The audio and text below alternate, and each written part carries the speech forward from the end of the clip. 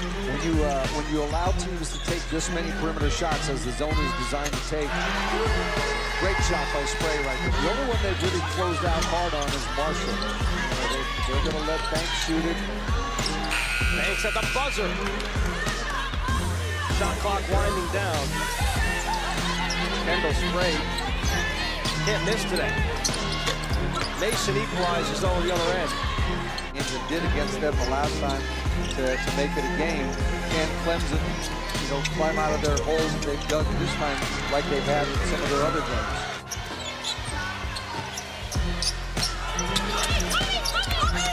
Thornton, that's a nice play. Up the whole transition for Clemson. Brings the Tigers back within 4. Marshall wide open. Back-to-back trays for Miami. Thomas on the way, gives to McNeil, and that pass to nobody. Ended up in Mason's hand, bounce pass behind Grey, able to adjust and gets fouled for the and one. Those two were. So here it is.